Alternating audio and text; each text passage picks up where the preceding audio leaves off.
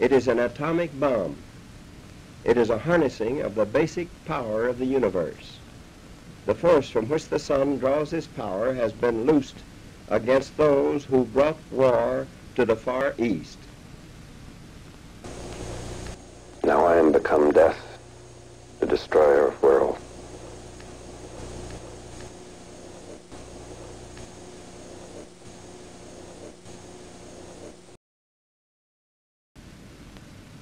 We are now prepared to destroy more rapidly and completely every productive enterprise the Japanese have in any city.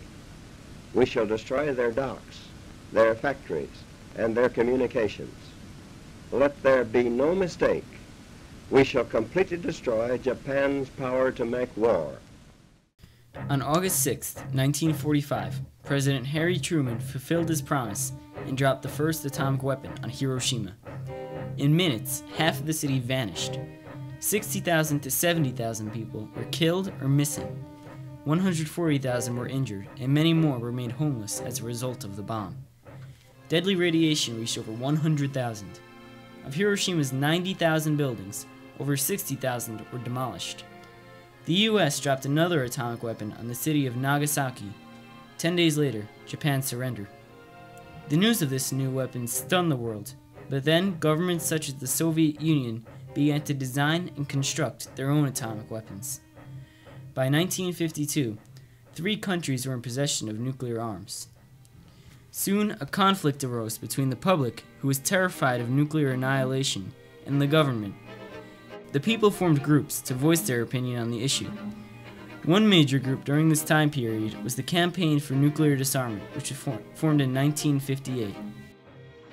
I think the original goal is sort of, as it says in the title, nuclear disarmament, but that meant both British nuclear disarmament and then also by the nuclear powers that existed when it was founded, so the USA and USSR.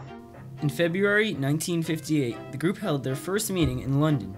The turnout was so huge for the inaugural meeting of the CND that the hallways of the meeting place were overflowed and people were forced to listen to the speakers from the street.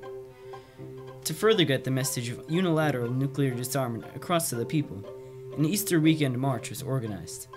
Thousands attended the march, which spanned from Aldermaston Nuclear Weapons Manufacturing Facility to Trafalgar Square in London.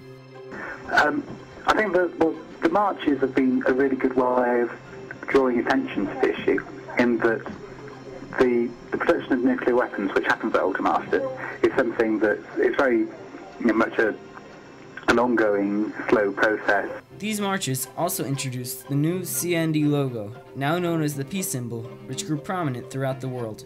The symbol was based on the flag signals for N and D, standing for nuclear disarmament. This new emblem helped to drastically spread CND influence and to promote the message of nuclear disarmament. At this point in history, governments were furiously testing their nuclear weapons to the point where the public became unsettled. Governments knew that if they did not have the most up-to-date nuclear weapons, they would have a military disadvantage, especially during the heat of the Cold War. So testing was necessary in their eyes. But to the eyes of the CND and the anti-nuclear movement, testing was causing harmful health effects to the public and promoting nuclear proliferation. The main concern, though, was of the nuclear fallout, which caused radiation sickness. The fallout affected the entire world in the form of radioactive dust that entered the stratosphere. The direct cloud of fallout could span to a cloud 50 miles wide and 200 miles long. In one incident, a Japanese fishing boat was caught directly in the fallout. 5 men needed to be treated for radiation poisoning and 1 died. After 5 years of protest by the CND, the US, Britain, the Soviet Union, and many other countries agreed to sign and ratify the Limited Test Ban Treaty in 1963, a huge compromise between the people and the government. In the 60s, there was a pressure, and that was significant pressure on the nuclear weapon states to stop atmospheric nuclear testing. So that was in the 50s actually, and that was eventually, that was driven partly by sort of military quote-unquote considerations, but largely the push for atmospheric nuclear test ban actually came from the public that was concerned about the effects that those weapons, those tests have on the health. Continued anti-nuclear campaigning put pressure on governments to stop more countries from attaining nuclear weapons. Demonstrations in the US, Britain, and throughout Europe began to draw the attention of nuclear arms to the public once again. Demonstrators handed out pamphlets, gave speeches, and marched on an Aldermaston weapons base. The anti-nuclear groups in the CND were now worried about a new issue: nuclear proliferation. In the 60s, more and more countries desired nuclear capabilities. By 1960, France had already detonated their first nuclear weapon and gained full nuclear capability. Then, in 1964, China joined the nuclear club. Anti-nuclear activists were worried that if there were more countries with nuclear weapons, there would always be a higher possibility of a nuclear attack. But governments without nuclear weapons felt that it would be unfair if only a select few countries were allowed to have nuclear arms, while they were not. During the mid-1960s, CND membership drastically declined due to many members leaving to protest the Vietnam conflict. They also chose to leave because of the new Test Ban Treaty, which gave them a short-term sense of security and safety.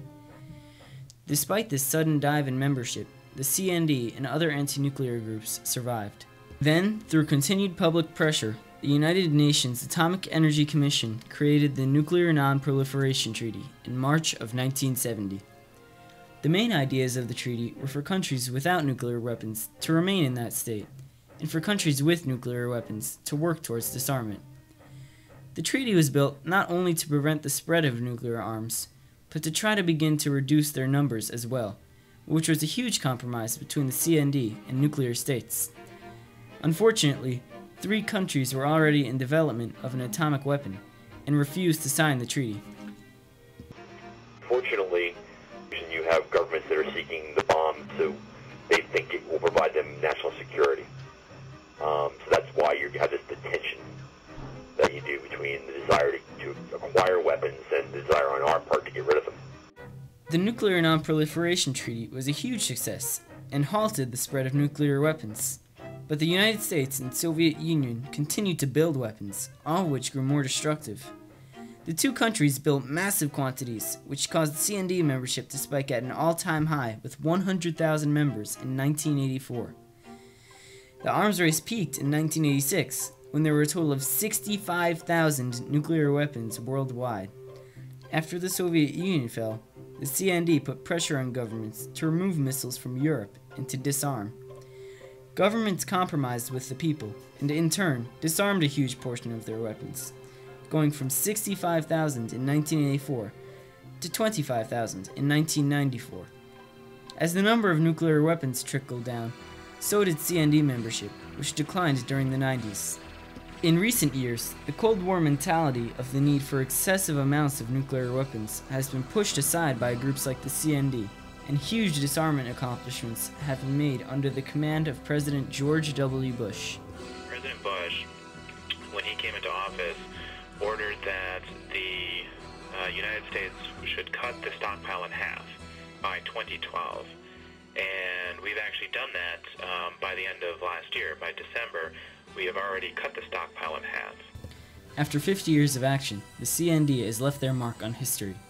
The anti-nuclear movement clearly had many compromises with nuclear states, with accomplishments like the Nuclear Test Ban Treaty and the Nuclear Non-Proliferation Treaty. Today, the CND and other groups still campaign and try to achieve their goal of a world without nuclear weapons. I think that they have been part of the universe that have been, moving policymakers to think about what are our options. And I think probably they are among the motivating factors for a comprehensive review as to where is our security today. Do we really need the nuclear weaponry that we have today? Can we take actions that would reduce it and induce others in the world to join us? We've had a lot of successes over the years. We no longer blow up nuclear weapons above ground. So together, we need to put pressure on government to do the right thing. It's not rocket science, it's being responsible.